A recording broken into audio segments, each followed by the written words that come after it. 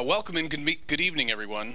My name is Kurt Cozent, and want to welcome everybody here for the Lock and Talk Community Forum event. About 6 months ago, I was at a community event and saw Under Sheriff Rago and said, you know, there's this thing that we could talk about in our community to keep our community safer. Have you thought of this? And he said, actually, we are thinking of this. And we got a group together to come up with what you're going to see tonight. So we hope that you enjoy it. There's a number of announcements that I have to go through, but certainly do want to thank a number of people as I go through as well. So this is a collective effort to promote awareness and education and responsible practices that will ultimately save lives in our community. First, I do want to say thank you to Elena Stensma from AVI Food Systems for the catering this evening. Please make sure you grab some food. Please make sure you grab some food as you are here. If you get up any time to go ahead and do that. They're down the hall to the left. You need to use the washrooms at all. They're down the hall and to the left. Hit the QR code. We do have a survey. If you could hit the QR code before the event here and take our survey, we have a survey before the event and after the event. It would be very helpful to give us feedback on how we could change our programming and make it better, or give us feedback of this event is being live streamed, and while this is a safe place, this event is being live streamed, and while this is a safe place, I would not assume that everything here is confidential. If anyone is feeling overwhelmed, so please keep certainly head outside, and one of our panel speakers will connect with you. If anyone is feeling overwhelmed, they can certainly head outside, and one of our panel speakers will connect with you and answer any questions you might have. Senior health educator for Ontario County Public Health. I do want to give a thank you to our speakers this evening. So Christy Richards, Senior Health Educator for Ontario County Public Health Sheriff's Office. Dr. Jessica Mitchell, Director of Chief of Acute Care Community Services for Ontario County Mental Health. Under Sheriff Michael Rago from the Ontario County Sheriff's Office, I just mentioned, and Dr. Mark Guestring, Chief of Acute Care Surgery and Trauma at the University of Rochester. Ontario County Suicide Prevention Coalition. In addition to the people and the organizations I just mentioned, I'd like to also mention the partnership for Ontario County Community Ontario County Suicide Prevention Coalition, wonderful space, the UR Medicine Trauma Center, and the UR Medicine PR and Communications. Here at the college for helping us coordinate this amazing event. Thank you for Finger Lakes Community College for the use of this wonderful space, and to Lenore Friend, the Director of PR and Communications, I will turn it over here at the college for helping us coordinate this amazing event. Ontario County Public Health. Please be sure to pick up your free gun lock.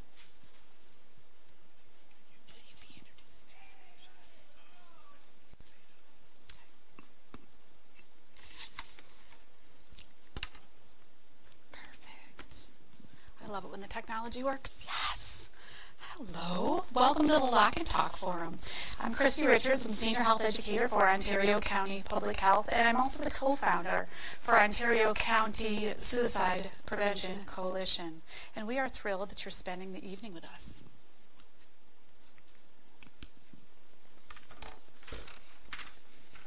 So we have a very big topic that we're going to talk about tonight. You'll hear our speakers talk about suicide very openly. At first, just hearing the word suicide can be triggering for some people. For this reason that we ask, if you need to leave during the presentation today and you're okay, give us a thumbs up so that we know that you're okay. If you're not okay, give us a thumbs down, and we have staff that is willing to help you in the hallway. If you run out of here to go to the bathroom and don't give me a thumbs up or a thumbs down, they'll chase you to the bathroom. Okay? So for those watching at home, and if this topic is triggering to you, don't forget that the 988 Suicide Prevention Hotline is available 24/7. So in 2017, the Ontario County Suicide Prevention Coalition was formed by members of Ontario County Public Health, the Partnership for Ontario County, numerous community agencies, and healthcare providers. And as a coalition, we have strived to be able to provide free evidence-based mental health suicide prevention education for Ontario County residents.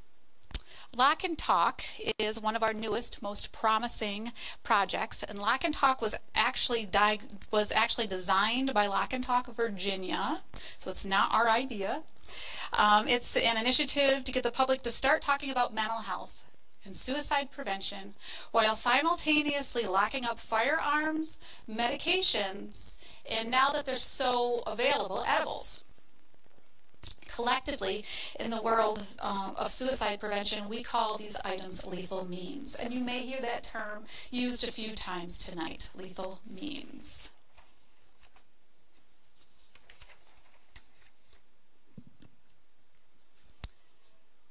Okay, so this is a total suicide per year slide, and this is one of the things that really kind of takes you aback when you look at the statistics for suicide. So I always say when I talk about suicide data that this is a graph, but it's a graph that represents people. It represents the souls that have lost their battle to mental health that are here in my county. Every one of those colors, that's someone's loved one, right? Someone's brother, someone's sister, and I think it's important that we acknowledge that and that heartbreak. So the burden of suicide is huge. According to the American Foundation for Suicide Prevention, 800,000 souls are lost worldwide to suicide. So to break that down, that's one suicide every 40 seconds in the world. In the United States, suicide is the 10th leading cause of death.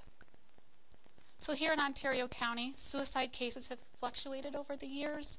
We've lost 70 residents by suicide since 2016. And those residents, those souls, that's why we're here tonight. That's why we're talking about this. We're talking about this for those that we've lost to suicide. So as far as the statistics go, do you think we've lost more males or more females to suicide? It's a 50-50 split, huh? Okay.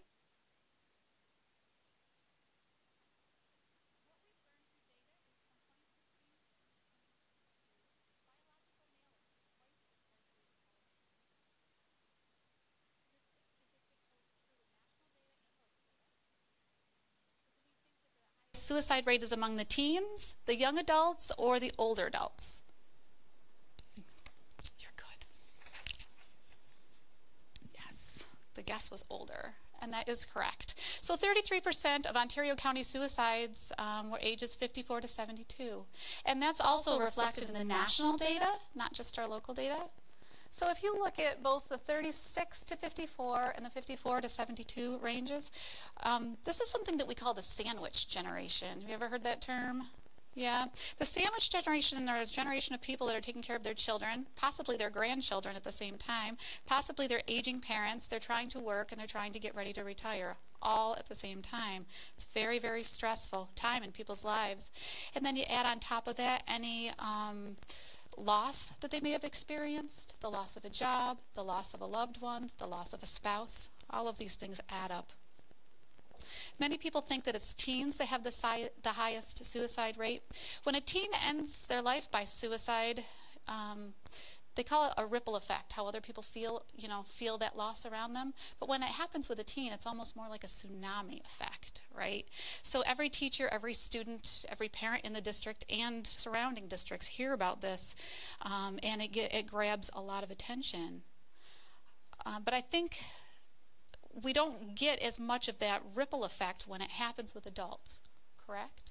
So when it happens with adults, you may see something like passed away suddenly at home in an obituary. It very rarely will say suicide.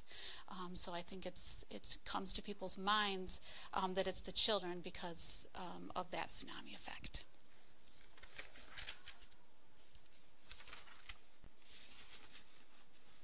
Lethal means.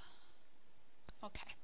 So as a suicide prevention coalition, we looked at the data, right? We looked at lethal means or objects that are used to carry out a self-destructive act. Gunshots actually accounted for 43% of suicides. Firearms, as we know, are very highly lethal. So we began looking for programs to educate the public about mental health and encouraging safe firearm storage. Then we kind of pivoted a little bit and we looked at intentional overdose. So we looked to see there was about 6% of suicides were intentional overdoses from either a drug or a prescription medication.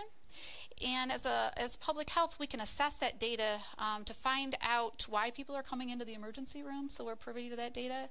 And we began looking at the hospital-reported overdoses by age groups. And what we learned was that 13 years old to 26, that had the highest overdose rate per age group, followed by millennials, followed by Gen X, followed by boomers. Anybody want to guess how old the person was that made that slide? No. Falls in the millennial category. He calls me a boomer. Okay. All right. So what we found is this really exciting evidence-informed program called Lock and Talk Virginia. And it's a free turnkey program that helps to inform the public that we need to lock up our medication, lock up our firearms, and we need to start talking about our mental health and our safety. So with donations from the Suicide Prevention Coalition of Ontario, the American Foundation for Suicide Prevention, the Partnership for Ontario, the VA Hospital, and the Poison Control Center out of Syracuse, we have distributed hundreds of Lock and Talk boxes out into our community, and we have had hundreds of conversations about mental health and injury prevention, because suicide is preventable. Suicide is preventable, but we do need your help. So when you were asked how you spent your evening tonight, please share with others that you attended the Lock and Talk conversation. Encourage others to lock up and limit access to lethal means, because locking up lethal means safely is the most effective method in preventing suicide. This is especially true when limiting access to lethal means during a time of mental health crisis. Let's start talking about mental health. Let's try to reduce the stigma and encourage others, encourage ourselves to have these health-seeking behaviors. Perhaps most importantly, let's wrap our arms around those that have lived experience with suicide, because their risk is exponential. Let's share resources like 911 in an emergency, or 211 to help people find mental health counseling, or 988, the suicide line. And don't forget our crisis intervention program through Clifton Springs Hospital as well, psychiatric hospital. So the Lock and Talk is just one piece, right? So the Lock and Talk is one piece. We have many other trainings. We have the mental health first aid training, and that is for the youth, and we have one for adults. We have applied suicide intervention skills training. We hold 2 of those a year. That's an intense training. It's 2 days. We have Talk Saves Lives, and we're always looking for invitations to come out into the community with that. It takes about an hour. For health classes, I can do it in about 40 minutes. Safe Talk, which is 4 hours. We have an anchor box project that we welcome you to take a look at our table out here, and that's really helping to provide hope to people that are struggling mentally. And we have the chronic disease self-management groups happening in our community right now, and that helps people with chronic disease, chronic pain, people dealing with addiction, and people dealing with mental health issues to be able to better handle their own chronic disease and manage that chronic disease. Last but not least, Empower OC. So we more about the mental health resources in Ontario County. I want to welcome you and thank you all so much for coming to Lock and Talk Ontario. And I'm going to hand it over to Dr. Jessica Mitchell from Ontario County Mental Health.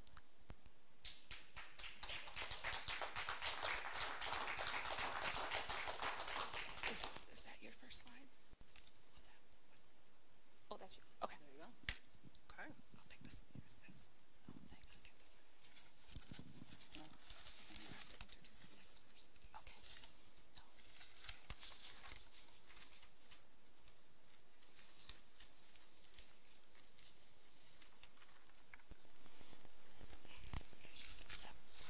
All right. Hello, everyone. I am Jessica Mitchell, and I am the Director of Community Services for Ontario County. And essentially, that is the Commissioner of Mental Health for Ontario County.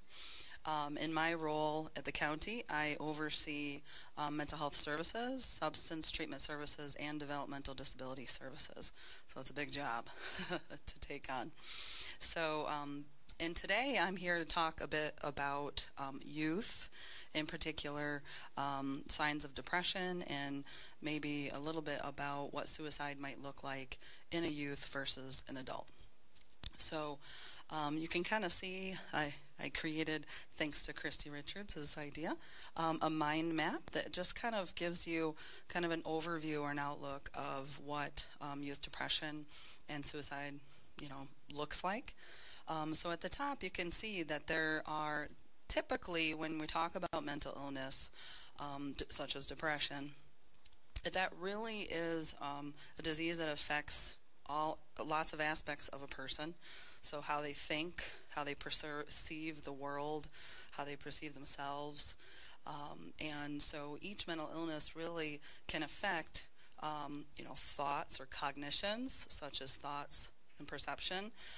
It can also impact the way that they behave or the way that they interact with other people in their environment, and as well as cause, obviously, some physical symptoms and physiological symptoms, and obviously some emotional symptoms. So I wanted to give kind of an overview of what are we talking about. What are some of the signs that you might look for if you're an educator or somebody that works with children or a parent of a child. And basically what you can see is what I'm showing here, kind of the most common symptoms in those categories. So you can see that when youth are struggling with mental health, such as depression, they have cognitive symptoms. The ones that you see up here that are most common are like hopelessness, helplessness. Hopelessness would be things like, they might say things about, not future focused. So they might just talk about, things will never get better, I'll never feel the same, or things will not change. Things happen because, of bad luck or bad, so everything kind of is very black and white in that sense. But those themes of hopelessness would be the things that you're kind of being aware of, because those are definite concerning warning signs, as you'll see below, for potential suicide. Helplessness, same thing. Nobody can help me. Nobody understands where I'm coming from. I don't have any friends. Those kind of things. And then, of course, suicidal or violent thoughts are very common with depressive symptoms with youth. So they might maybe preoccupied with death or dying, or make specific statements about, well, I won't, things will end soon. My pain will end soon. Something like that might be a warning sign for something like suicide. It obviously can affect your concentration and those sorts of things. Other things to kind of be aware of that might indicate that a youth is struggling with depression are some of the emotional symptoms. So the ones that we commonly think of, right, when we think about depression are, sad mood or depressed mood. But in youth, depression doesn't necessarily look like sadness or depression. It looks more like anger, irritability, and also, low frustration tolerance. So they're easily irritated, or something that's a small situation is kind of blown up or out of proportion, and their reaction to that situation might be really intense. And the other very common symptom of depression in children is also basically lack of interest or no pleasure, or like they do things that they used to enjoy, but they don't actually enjoy them anymore. And so then you start to see some of the behavioral changes with depression, which are things like they stop wanting to associate with friends, family. They might isolate more. Withdrawal from people or things that they normally would do, activities that they normally would do. They might, skip or, start to refuse. so that they can avoid, those feelings when they're in those kind of situations more so. So that isolation and withdrawal is very common symptoms, behavioral symptoms of depression. And then, of course, there are physical symptoms. When youth or people in general feel depressed, they feel just generally kind of sick feeling. They don't feel healthy. They feel kind of that yucky feeling. Sometimes they might report feeling numb or empty. And you can see like a lot of, things like in their, just even in their, like when you look at them, they look slowed down. They're not moving as quickly. They look sleepy or just kind of generally not like they're looking very healthy or well. There's a lot of appetite changes that come. It could be an increase in appetite. It could be a decrease. It could be a significant weight change, either weight loss or increase in weight. And obviously there could be also some other physiological symptoms of depression, like stomach aches, body aches, headache is pretty common. So now, the interesting and sometimes frustrating thing about youth is that some of these things are things that, if any of the folks in the room have teenagers, could kind of seem pretty normal, right? And so that's the difficulty with kiddos sometimes, is that in youth, some of those symptoms may be symptoms of just normal adolescence. And so how do you tell the difference? Well, there's risk factors or things to kind of be aware of that might, obviously if you have a bunch of these symptoms over a 2-week period of time and they're starting to impact your functioning, that is what determines whether something is normal sadness or something more serious like depression. But some of the other risk factors to be aware of when talking about youth are, you can see above, some of the common things that put them at risk are, like peer conflicts, having a lot of just, relational issues, or a lot of negative interactions with peers, either through social media or things that they share or talk about with friends or family, about things that are going on at school. Things like a significant change in the way that the youth is performing at school, like maybe they normally get, B's, and now their grades are more like C's, D's. They're having trouble remembering to turn in homework, or they're just not able to focus as well, so they start to kind of slip in those areas. Other things that are pretty high risk factors for depression in youth are things like family conflict. So having, in particular, a lot of what we call expressed emotion in the home. So these are situations where, there's a lot of arguing, hostility, or fighting at home, either between parents, right, or the child and the parent. And the expressed emotion is, basically experienced by, youth who are depressed as being very stressing, stressful, overwhelming.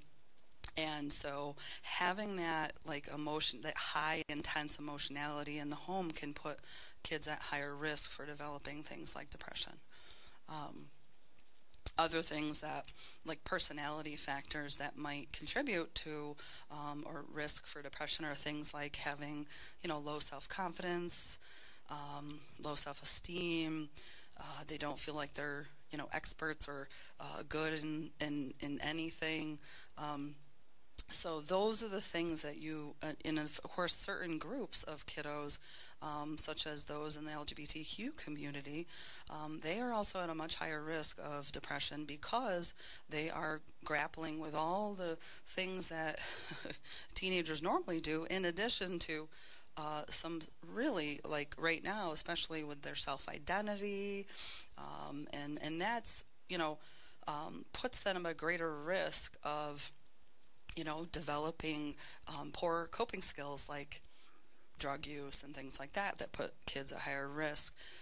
Those who from those groups are much higher risk for depression and other unhealthy coping mechanisms because of all the different things that come with having to kind of wrap your head around what this means, and then the reactions you might get from other kids, your family, you know. So things to just kind of be aware of is that when you're seeing these things in combination over like a 2-week period of time, and there's significant changes in that teen's behavior, those are the things that you're really cueing into.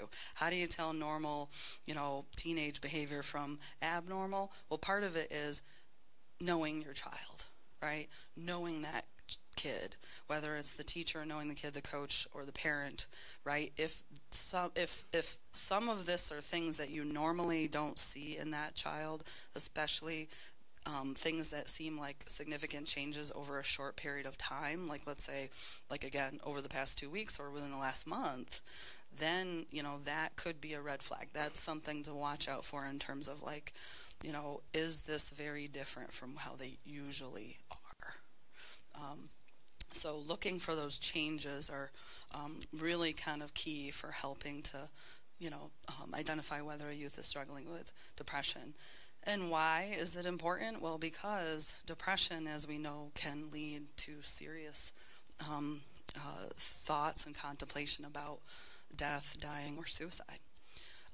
And a lot of times youth who are depressed struggle in silence.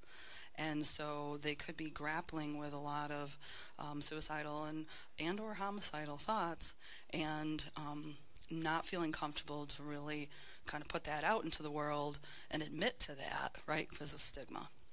And how do we overcome that? How do we get kids to open up about how they're really, what they're really going through, their emotional pain, as we talk about it, right? Suicide is preventable, and we'll hear more about that today. But basically, having an open conversation about, hey, like I've noticed, that your mood seems different, you seem more irritable, I'm worried about you, and I'm wondering, are you having thoughts of suicide, or are you having thoughts about killing yourself? And just being very direct, very empathetic, and in tune with kids and how they're doing, and feeling comfortable to have those conversations is the first step to getting that child help.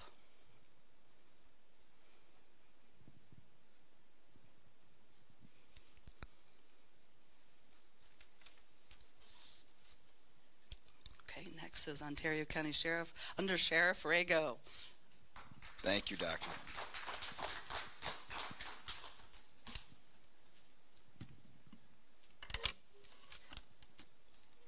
Evening. Do my best to use the microphone here. I hope to not go rogue and start talking with my hands and end up being off mic. I commend everybody for being here, the partners on this. It's such a heavy topic, but everybody dropped what they were doing, and here we are. It came together really it was kind of amazing how I had a conversation 4 days apart with Tracy and Kurt, and said, we got to sit down together because we can really create something great for the community to roll out. So I'm the undersheriff with the sheriff's office, and the guy with the gun was delegated to talk about guns. Some of that basic, it all comes back to respect of a firearm.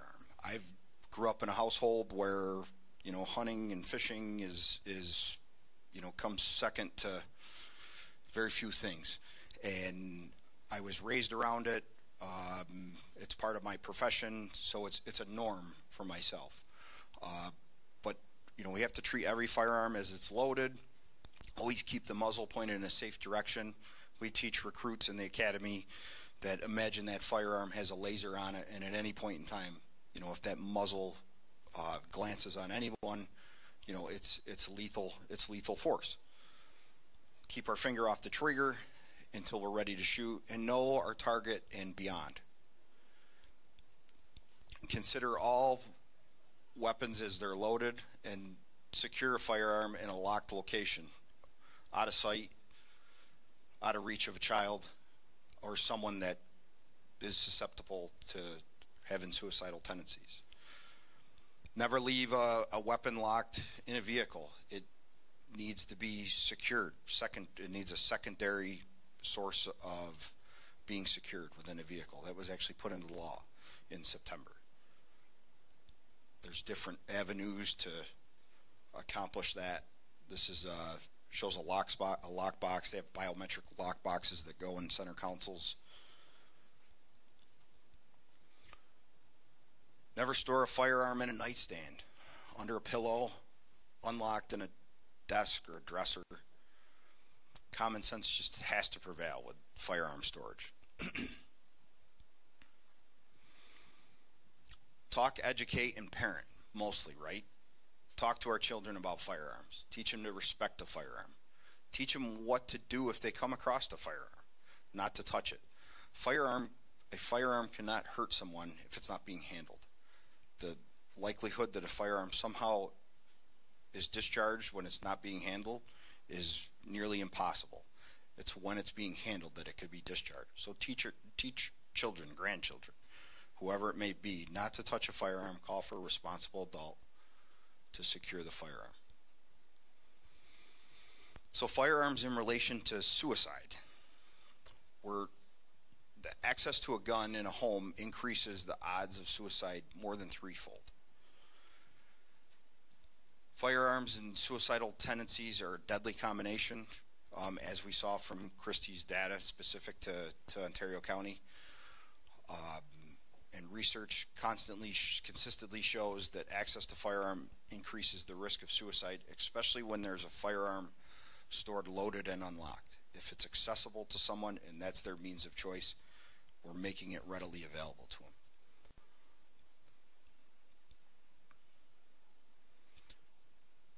Firearms are so dangerous when someone's at risk of suicide because they're the most lethal suicide attempt method, and survival rate is very slim because it is so lethal.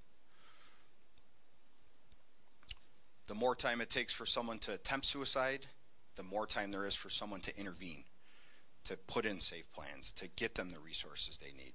So if someone at that height of their crisis has access to a loaded, unlocked firearm, in that small window of lapse in judgment, we could end up with a lethal outcome. So if we can delay that, the rate of survival is much, much better for the person. Though research shows that few individuals substitute means of suicides if their preferred method is not available, if firearms are not available, the person at risk for suicide is much more likely to survive, even if they attempt another method. And delaying that suicide attempt can allow suicide crisis to pass and lead to fewer suicides. Preventable. 90% of individuals who attempt suicide do not eventually go on to die by suicide. So if we think how lethal a firearm is, if we can buy that time to put the resources in place to hopefully prevent it, likely the person will likely go on to live and not die by suicide. Temporarily reducing access to lethal means, putting time and space between someone who may attempt suicide and lethal means, specifically firearms, makes it more likely the person will survive that suicide attempt and work through that crisis.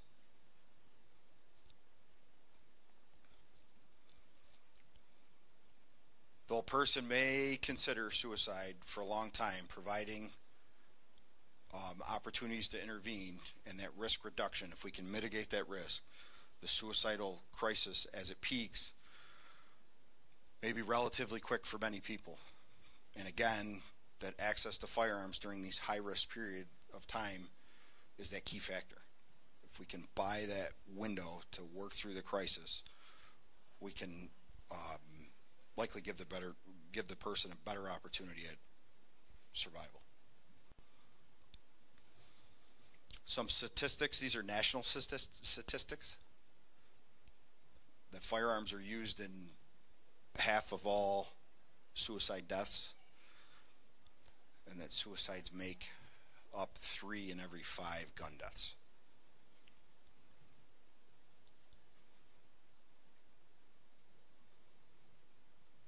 Suicide attempts by firearms are almost always deadly.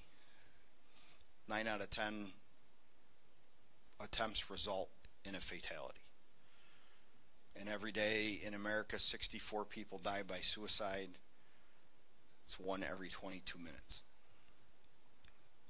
Staggering numbers that truly in a 100% preventable case. Some numbers from 2019, nearly 24,000 people in America died from firearm suicide.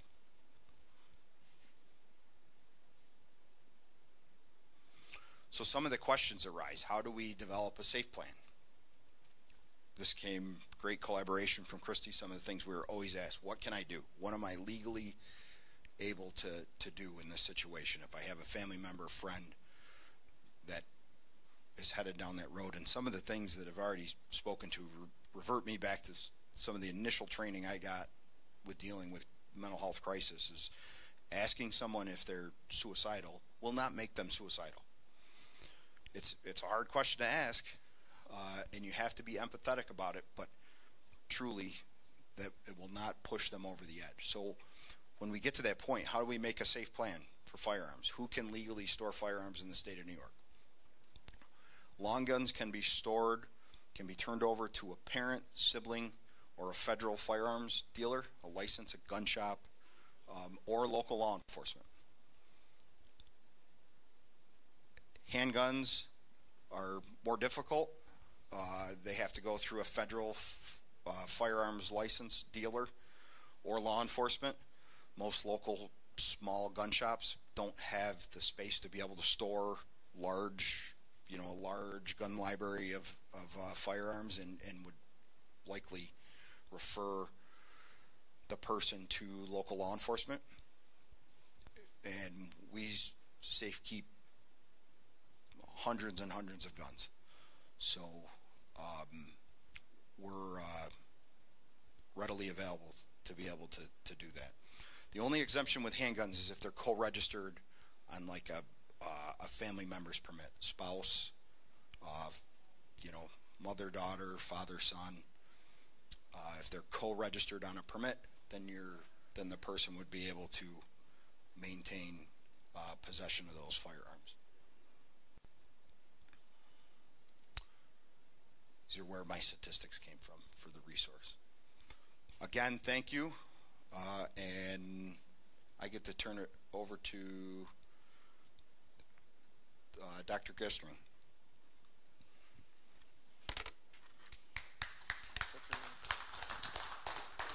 Sir.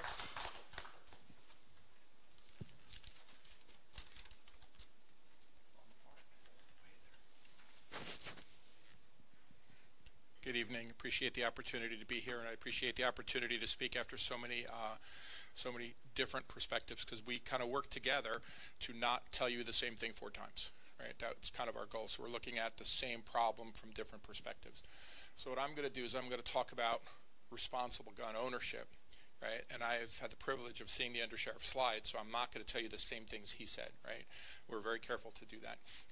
Responsible gun ownership and suicide prevention are intimately linked. You've heard that in a number of different ways, right?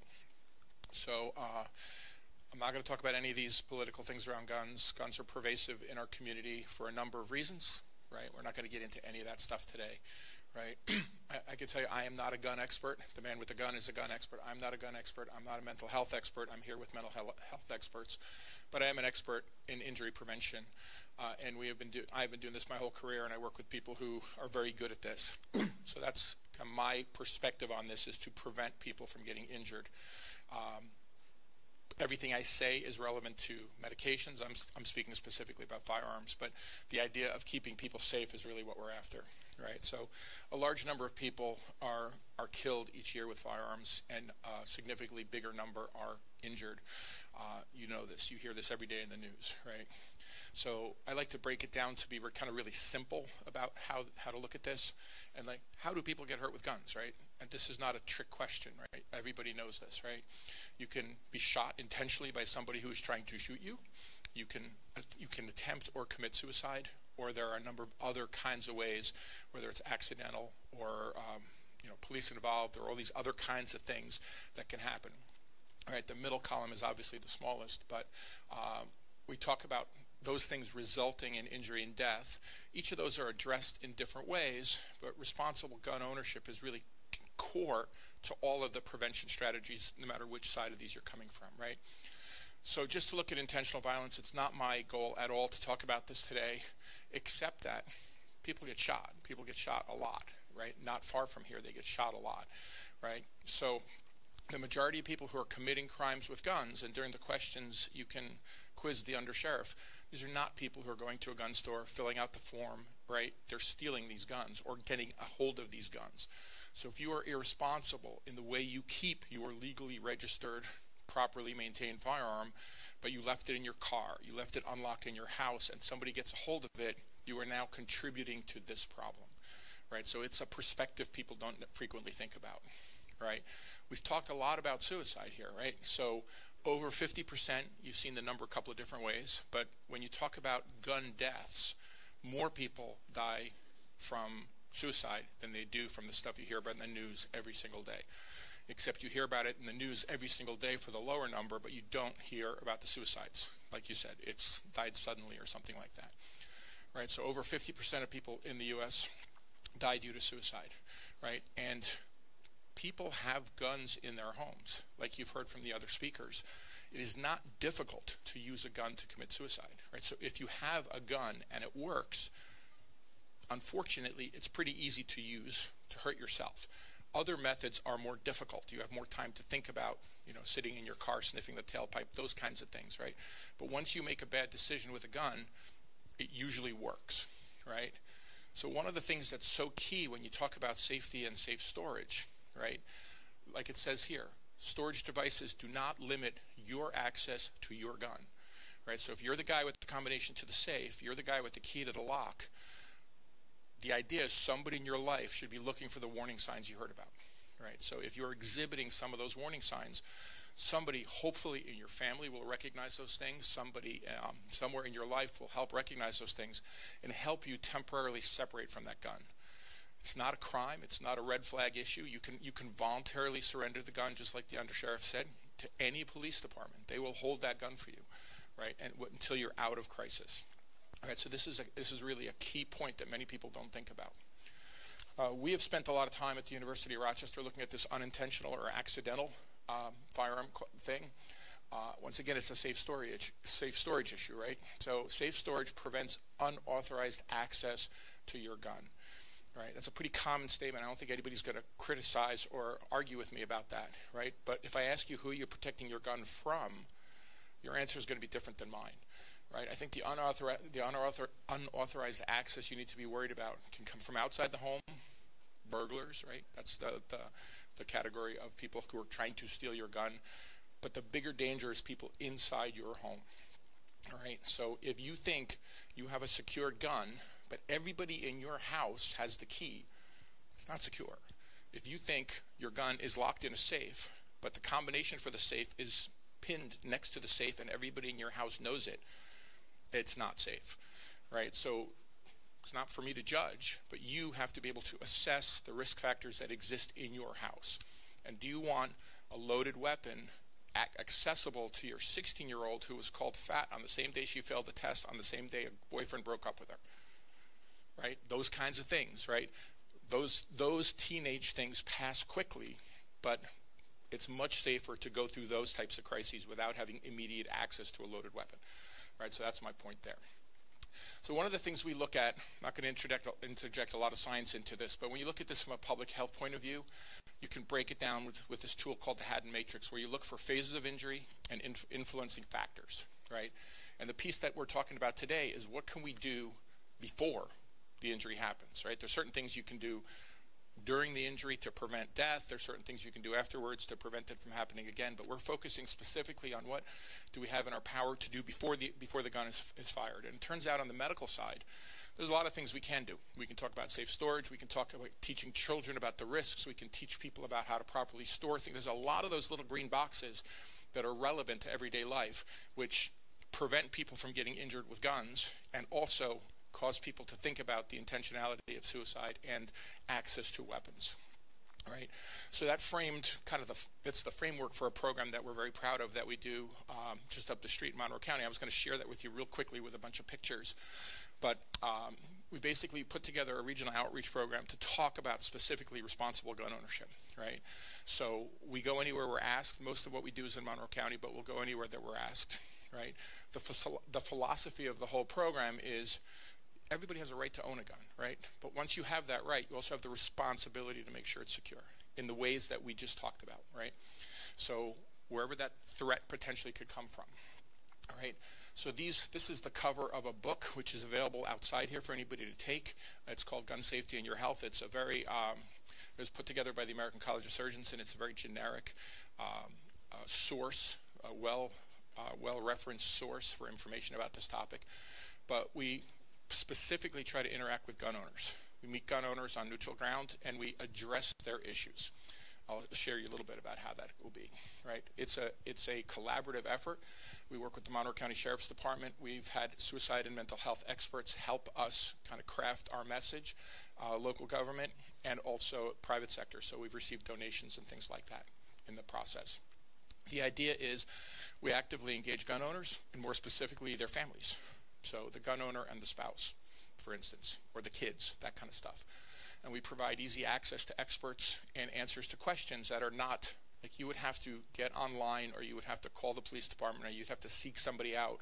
Where here you're just talking to somebody, right? And we really work on individualized issues. So if you come and talk to us and you're specifically worried about somebody in your house, we're going to point you down this pathway. If you're worried about the law, about what do I do with my gun at a rest stop, we're going to point you down this pathway, that kind of stuff. So it's not one size fits all, but we engage people in conversation and do our best to answer their questions and address their concerns. And if at the end of that conversation it turns out their gun is laying in a cabinet somewhere, we help them with a gun lock until they can come up with a better solution, right? We're giving you gun locks here. Those are great until somebody takes your gun, right? So it's great for preventing that gun from going off in your house in front of a kid, for instance, or something like that. But there's no problem with stealing your gun and cutting that thing off later, right? So it's a good temporary solution, but it is not the answer to the question, right? So you can see we have a number of different formats, right? But we're talking about gun laws, talking about safe storage, talking about gun safety, similar to what the undersheriff was talking about, injury prevention strategies for preventing firearm injury in your own house, and then individualized risk assessments. So what are we doing? You have this pamphlet is outside there. All of these things, talking about what do you do with guns when you have kids in the house. Trust me, if you have a gun, your kid knows you have a gun. Even though you don't think they know, especially if you bring it out and use it, right? We talk about guns and suicide. The new gun laws, for anybody who pays attention, the gun laws change about every 12.5 minutes. So having somebody who's current on what you're allowed to do, what you're supposed to do, people for the most part are trying to be responsible and do the right thing, but they want to keep up with that. And then also, how do you dispose of unwanted guns? And maybe not unwanted guns, but guns that you feel temporarily are dangerous in your house, right? The undersheriff mentioned this. Do not leave guns in cars. Right? Lots of people do. Cars get stolen, cars get broken into all the time, and now you're contributing to this other problem, and your legally registered handgun is now off doing something it shouldn't be doing, right? We talked about this. Safety and storage devices are only as secure as the precautions you take to protect your key or your combination, right? So in your house, you have a gun safe. Lots of people are very proud of how much money they spent on their gun safe, but if the key is right next to it, it's not secure, right? I made that point.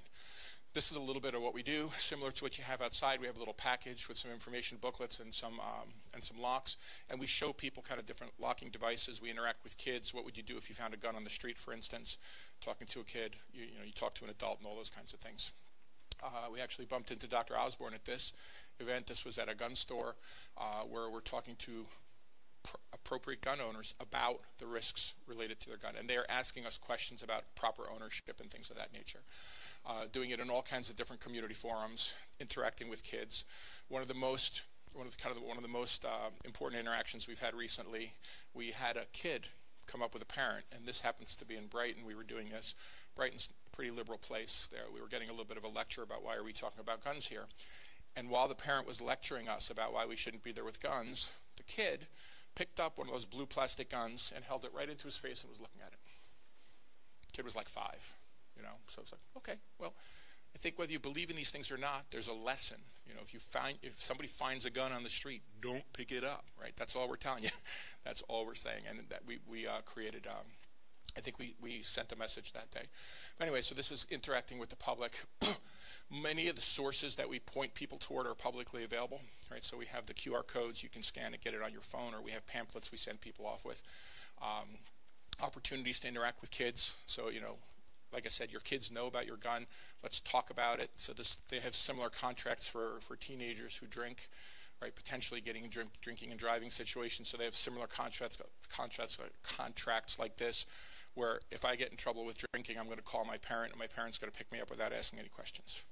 These kind of contracts, right? So you talk about it before it's a problem, right? This is really kind of the key for this group. There are a number of resources that are available for people who are at risk. So if you are in a house and you have a loved one in that house and you're worried about them, there are just a number of things to help you kind of navigate that experience, right? Veteran specific, hunter specific, things of that nature, right? How do you give away a gun and get it back once the crisis has passed? Because everybody's worried about losing it forever, right? That's not what we're talking about here. We're talking about keeping somebody safe until they're out of danger. This is something that we developed in Monroe County. I think you guys kind of put together an Ontario County version, but this is a really cool part of the collaboration here. So in Monroe County now, if you apply for a gun permit, the county clerk, along with all the other junk you get in the mail, you get this handout, which talks a little bit about local statistics about guns that get stolen, people who get injured, and on the back is just a bunch of resources that you can look at if you're interested in this. So I was encouraging you guys to look at. Maybe you can do that here too. So just in summary, the decision to have a gun impacts your entire household, right? So to make sure you know how to properly use it, to make sure it is properly stored, kept away from kept purely yours, right? Assume your kids know about your gun, pay attention to the risk factors in your home, and then this slide really applies to medications as well, right? So if you have those gummies people are talking about, you have dangerous medications that are just sitting out there.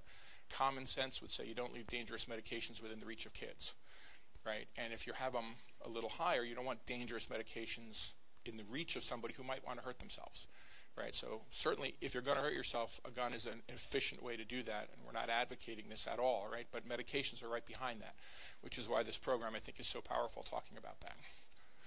The motto we developed is keep it safe, keep it yours, right? So as an individual, you have a right to own a gun, but as an individual, you have to keep it to yourself and protect it from others, right? So the decision to own that gun impacts the entire household, and this fits right into what everybody else was talking about. So I'm done. I suspect that we're going to have a bit of a panel discussion, right? And you'll have an opportunity, if you have questions, we'd love to entertain those questions. Thank you.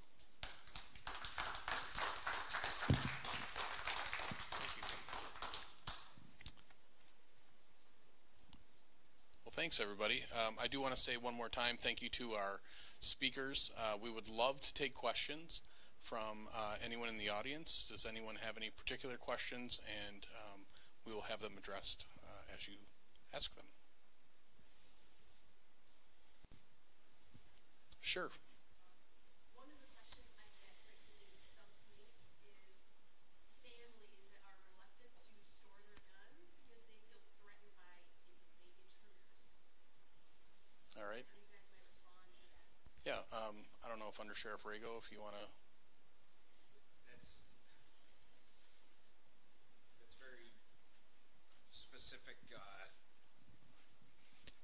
I can't think of the last time use of force was used to disrupt a burglary. Is that an answer they're going to accept? Likely not. So that's something you have to work through. But usually there's an underlying issue there. They don't know. They don't understand the process, that how a firearm could be turned in to the sheriff's office, state police, Canandaigua police, Geneva police, and they'll be issued a receipt and simply come up with a safe plan, and the firearms could be returned. Barring there's no court order or anything of that nature, then they can be returned when they wish to return obtain their firearms. One thing I would add to that is he's exactly right with what he's saying. I mean, the chances of having a home invader are significantly less than the chance of that gun falling into the wrong hands in your own house. Well, having talked to people in these various settings now over the last probably 2 years, you'd be surprised how many people do not consider the shotgun in the kitchen or the rifle to be a firearm, right? Everybody pays attention to the handgun, but there's a rifle, because we're living in a little bit more rural areas, and people, shoot things that come in their backyard or whatever, and they don't even realize there's a rifle sitting in their kitchen. And then that is, potentially the same risk as some of these other things.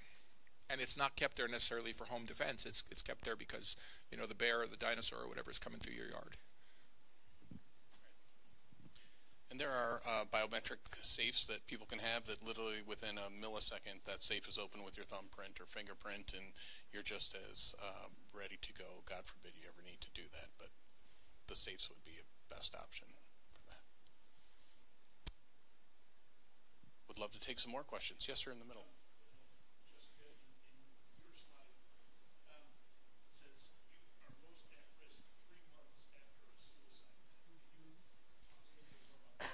Sure. Sure. So the question is, why is it that risk is higher 3 months after a suicide attempt? Yeah. So that has to, why? We're not exactly sure why, but what the statistics show is that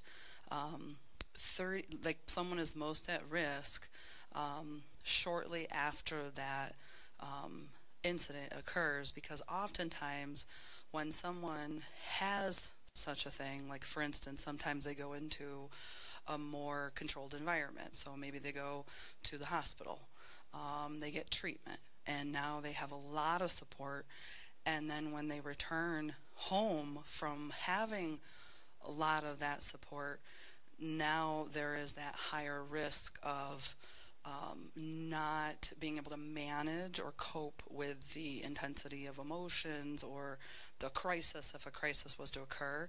So part of it, at least in terms of, for folks especially who are getting the treatment and help they need, because there's a step down from more support to less, there's like this automatic increase in risk that then what we do, at least in terms of our world and in our clinic, is we usually try to really wrap services around someone, keep closer tabs, see them more frequently in the clinic, outreach calls in between appointments, because we know that there is the possibility for that kind of relapse of symptoms.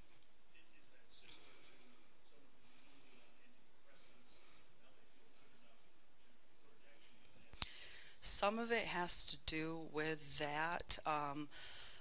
There is certainly that, I think it's a little different in that sense, but there is the, once someone has made a decision to, or committed to a decision to end their life, sometimes we do see a boost in their mood. And that's in part from the relief that perhaps that they get that their pain will be over soon, right? Because they've decided that that's what they're going to do. It's very tricky and it's very difficult to identify in the moment, because some of it could be improvements, like you're saying, because of medications or other treatments that they're getting, but some of it could be that they have made a decision. So it's a very tricky thing to identify in the moment, and oftentimes it gets identified after the fact. But for whatever reason, and a lot of it has to do with that support, there is an increase in the risk in that 90-day period.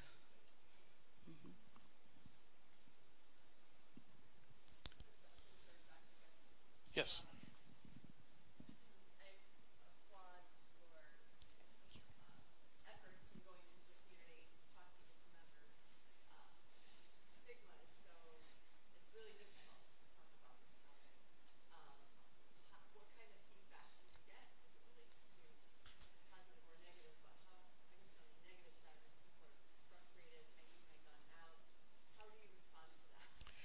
I think the key is not to preach.